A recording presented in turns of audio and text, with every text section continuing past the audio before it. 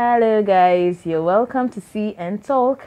In here we talk about stories on politics, entertainment, celebrity gossips, and general gossips.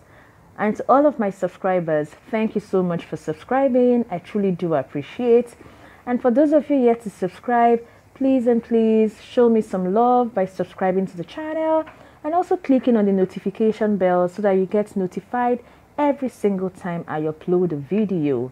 So the headline for today reads, Pastor Adeboye breaks his silence on COZA rape allegation. He gives more shocking revelations. So the story begins. The General Overseer of the Redeemed Christian Church of God, Pastor E.A. Adeboye, has reacted to the recent rape allegations leveled against the founder of the Commonwealth of Zion Assembly, COZA, Pastor Biodun Fatoyinbo, and a few other men of God. Recall that on June 28th, wife of singer Timi Dakolo, that's his wife is Busola Dakolo, in an explosive interview accused Pastor Fatoyinbo of raping her when she was 17. He has since denied the allegation and stepped aside as senior pastor of his church following public outcry. The Pentecostal Fellowship of Nigeria, PFN, and the Christian Association of Nigeria, CAN, have both distanced themselves from Fatoyinbo, saying he is not their member.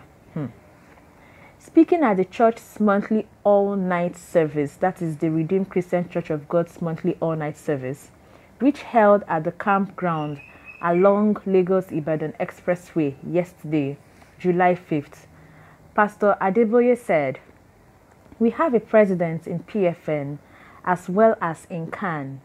Whatever they say is what I have said. But I feel compelled to say something to those of us who are young and upcoming ministers of God. Everything I will say is from the Bible.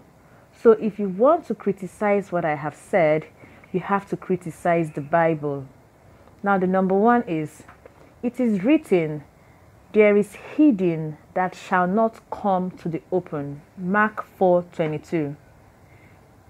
It doesn't matter how long you think you have done something and that it is covered and it will never come to the open.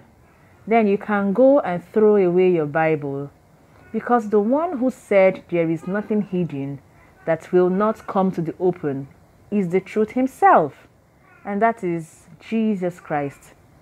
Nothing hidden that will not be made manifest. Then number two, he says, sooner or later, according to Numbers, that's the Bible, Numbers 32 verses 23, your sin will find you out.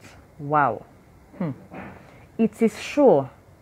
If you have given your life to Jesus Christ, the blood of Jesus will wash away all your sins. But after you gave your life to Jesus, you continue in sin under the guise of grace. As the Lord lives, your sin will find you out. Man, this is very strong. Then number three, he also says, the Bible says, you must abstain from every appearance of evil. And then he makes the Bible reference, 1 Thessalonians 5 verses 22. The elders say that what you are not going to eat, do not smell. Avoid every appearance of evil. Avoid it. Then number four, he said, the Bible says, if the devil comes to your face, it says, resist the devil and he will flee from you. And then he made a reference to the Bible. He said in 2 Timothy chapter 2 verses 22, when you find yourself facing useful lust, the Bible says flee, which means run as a terror. When you see a sister smiling at you in a funny way, run, as in run. Don't say, I am a great man of God and I am highly anointed. They will say, I am old-fashioned. I agree. That is what they called me when I said I will never have a private secretary who's a woman. This is Pastor Adeboye saying now, talking now. No, my private secretary has to be a man. Listen to me, my brothers. When a woman accuses you of something, nobody is going to listen to you. Nobody. They will listen to the woman. When you demand for a witness, the lady will reply, do they invite people to such things? When you say, how can it be me? Everybody will say, how come it is you that she has mentioned of all the men? Wow. I am old-fashioned. I was ordained in 1975. It is better to be old-fashioned and live than to be modern and die, he said. So that's the end of the news. Now, I'd like to hear from you people, okay? I'd like to hear your thoughts, your comments on this. Right now, I think I'm beginning to pity, that's the COZA pastor, Pastor Biodun Fatoyinbo. Okay, now this is an accusation leveled against him. As much as it sounds like, okay, he did it, somehow it also sounds like he's innocent. I'm not going to be supporting the woman that's Timi Dakolo's wife. Neither will I support Fatoyinbo himself.